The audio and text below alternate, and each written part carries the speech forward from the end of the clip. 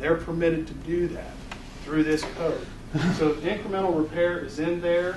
It's kind of a pain to track all that, but it allows people to have options when money is an issue for them, incremental repair.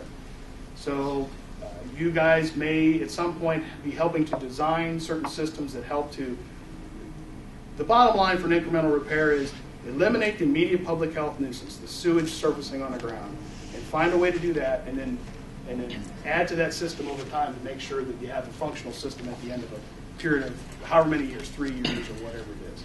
So it's an option. There are sometimes it's not an option. 3rd acre lot, off-lot discharge, how are you going to incrementally repair that system?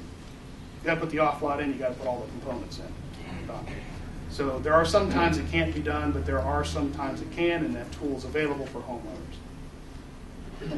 I won't even mention this. This next couple bullets are for us, so nothing that really concerns you. Again, designers, same thing. Same as soil scientists, we can't register designers. But they do have a level of competencies that they got to be able to maintain. They got to know what they're doing, how to lay out topography, how to identify all the appropriate things in the property, how to design a system, how to use the HLLR, the SILR to properly design a system. And it has to be flagged. The system area has to be flagged by the designer. Tanks, pumps, and controls. The tankage size hasn't changed from what you currently are aware of. I did notice, though, that in the past, in our old rules, we had a 2-bedroom minimum sizing on a system, which is 240 gallons per day. In 07, that was removed. Now it's back in. Minimum size system, 240 GPD, 2-bedroom house. There aren't going to be any 1-bedroom houses. That's the bottom line there. The minimum tank size has stayed the same. And they added this one piece. Believe it or not, tanks do get installed unlevel. I see some eye rolling going on. You all know it happens. I've seen tanks going backwards. I'm not sure why that is, but you know, the inlet's higher than the outlet, usually. You can measure it down and figure that out. It happens. Special filtration. Okay, yeah. There you go. So anyway, tanks have to be installed level, and they have to be put in properly. There must have been a problem. That's why they put that in there. I mentioned previously that there's a series of appendices that are in the code, but I want to make you aware of what some of these systems look like. Low pressure sand filter. Don't get your hopes up. It's not something you can discharge off lot right now. So low pressure sand filters are in there, and it's similar in design to the old sand filters you're accustomed to, but there are some serious differences. One of which is they're lined. It's a lined excavation. You can get 1-foot soil depth credit for the use of a low pressure sand filter, and there is a non-electric option. So this is basically a demand dosed sand filter that can be used like a flout or siphon or a pump. And all you get out of it is a 1-foot soil depth credit. But those people who have an aversion to using aerators, maybe you can use that. A time dose sand filter, what you get out of this is a 2-foot soil depth credit. So the only difference between the previous one I mentioned is first one's demand dose, this one's time dose. We already talked about the benefits of time dosing, and it does treat the effluent better when you put time to it. All right, soil absorption. This is kind of the meat and potatoes because this is the stuff we're most commonly doing out there. What are we trying to accomplish? We want to lower the risk and have the right tools available. In the law, there was a section that talked about low, moderate, high-risk environments and how do you work with all of these different environments. So we want to decrease the risk and have tools available for people. So what do you mean by risk? Well, the risk of sewage reaching the surface water or groundwater without pre-treatment. That's what we're trying to prevent, the risk we're talking about. So what this code has done is established, and this can be a little bit confusing, so I'll try to be careful to explain this properly. you all probably now are familiar with VSD, vertical separation distance. Way back in the day, the only vertical separation distance we cared about was distance to groundwater and distance to bedrock, 4 feet. That was it. Now, as it was in '07, we have vertical separation distances to soil limiting layers, seasonal perched water table, highly permeable materials, all that other stuff that wasn't done previously in the old code. So, see if you can follow me on this. This first statement, establish a baseline vertical separation distance of 18 inches and a minimum in situ native soil depth of 8 inches. What that is that's a catch-all. Everything else after this is an exception. So what they did is if we didn't put you an exception in here, it goes there. So if I didn't mention it in the exceptions, then it falls in that one. And some of the exceptions are the ones that we really care about because those are the ones we're most commonly dealing with. So most of the time as installers and designers, you're going to care more about the exceptions than that general statement at the top. So, exceptions. Soils defined as highly permeable material within the infiltrated distance cannot be used to meet vertical. Well, that's really in addition to the first bullet. We can't say that this highly permeable material is usable for treatment of effluent and is part of that distance, that treating distance. Okay, here's the exception. This is what I really want to get into. First exceptions. If the minimum required vertical separation distance of 36 inches and the minimum required in situ soil thickness of 12 inches within the infiltrative distance shall be required when the following site conditions are present: fractured and karst bedrock, groundwater, or an aquifer. Bottom line, the first exception, groundwater or bedrock. Just like we just said, has to be 36-inch separation off of that. That's a decrease from the old days of 4 feet. So now we're at 36 inches for those two things. First exception, 18 inches doesn't apply to bedrock and groundwater. Or other, and they put in the other, or other conditions that the soil evaluator might find as a high-risk environment.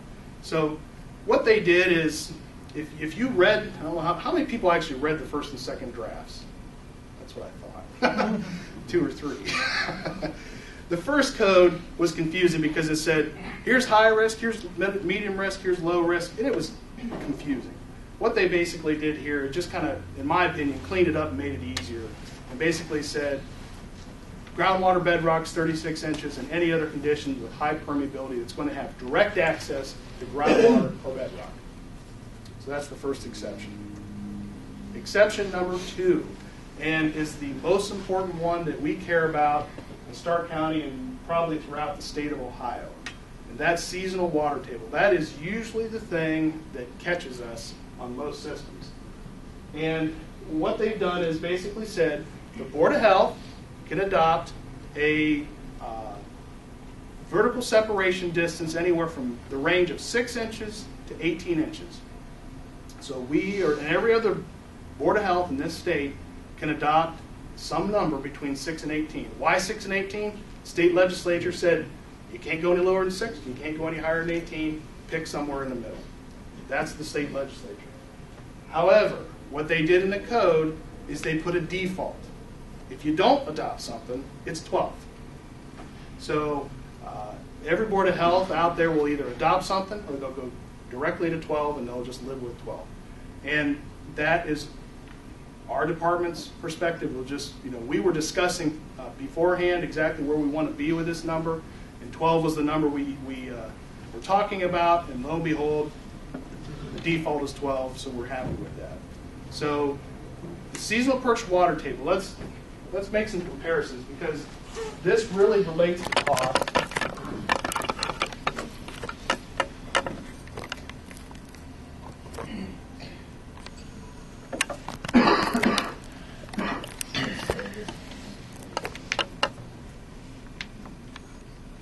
Say we have an example where the seasonal perched water table is at 24 inches down.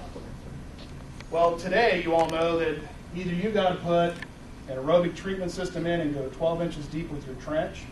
All right, so you got 12-inch separation here. profile of your trench is 8. Then you've got 4, I know you can't read, I apologize, 4 inches of native soil that can be covered, and you're going to have to add a little bit more cover to get your total of 6 inches, right? That's what we see a lot of times with the current standard. 24-inch required separation. Many of you use an aerator to get 12, and then you can go in the ground 12 inches or so. Some of you may choose to do a mound, and that mound has a minimum of 6 inches of sand required. So that's another way you can meet that requirement. Well, with the way this is being proposed, this is now 12. Now you can immediately go in the ground 12 inches without an aerator. Done. Still have a little bit of fill material. And guess what? They also took out the need for equal distribution after an aerator. So no longer do you have to have a pump or some other device for equal distribution if you're using one. And if you're not using one, you can be 12 inches off. Can you see the cost savings already? It's a big difference. I mean, you're getting rid of a lot of fill material in many cases. You're getting rid of aerobic treatment units, and many times you're getting rid of pumps. So it's really, if I'm to summarize what a lot of this will do in the practical world, this is probably in the middle of the road between where we were in 06 in this county and where we are right now from the 07 regulations we're currently operating under. We're going to probably have a middle of the road. Prices will come down because of those various technical things that are mentioned in this code. The other thing that I should mention here is if you use an aerobic treatment unit, they're proposing the minimum separation distance be 6 inches off of seasonal perched water table. So let's say you want to get in the ground deeper, you have some reason to need an aerobic treatment unit or other pre-treatment device, or sand filter like we mentioned earlier. The minimum separation will be 6 inches is what they're proposing. They're also proposing that if you go less than 6, you are going to get into some LPP designs at that point. So we'll see how that all falls out. That's a little bit different than what you're reading right here, but we had conversations at the regional meeting that it sounded like ODH was kind of going in a direction of adopting some of that stuff. As of right now, the draft code does not have a default for this piece, but I expect to see one, and I expect it to see it 6 inches. So, any questions about that? Yeah, we'll take a, yeah, Paul. Go back to where we're allowed to do the offlots back to the trenches. Yeah. Are they gonna have to they may have to fail back over again in 10 years. Are they better off, the homeowners, to keep the NPDES permit valid? That's a good question, Paul. I don't know. If it was me, I'd want off of the dump thing. But what happens if you have to go back and your system fails? I don't know. You're probably going to have to meet the NPDES standards at that time. I don't expect it to be drastically different, but you know, because these NPDES permits are the same as what commercial wastewater plants are operating at. So they're going to keep them the same. It may not be terribly difficult to get back on one if you need it. There about the public health nuisance standard for E. coli, and I'll tell you what I'm going to do. I'm going to go ahead and read sections of 3718.011. What that is that is law, not rules, that says conditions under which a sewage treatment system is causing a public health nuisance. So if you meet any of these criteria, then you've fallen into that public health nuisance threshold. We're required to make it be corrected. If you don't fall into this category, we're not required to make you repair or replace your system. Remember how I earlier said that if a system's functioning properly and so forth and so on, this is what defines properly. So I'll go ahead and read to you some of this. If the sewage treatment system is not operating properly due to a missing component, incorrect settings, or mechanical or electrical failure, the aerator's not running. There you go. Lift pump's not running. That is a public health nuisance. There is a blockage in a known sewage treatment system component or pipe that causes a backup of sewage or effluent affecting the treatment process or inhibiting proper plumbing drainage. Sewage backing up into a house, public health nuisance, and other things along that line.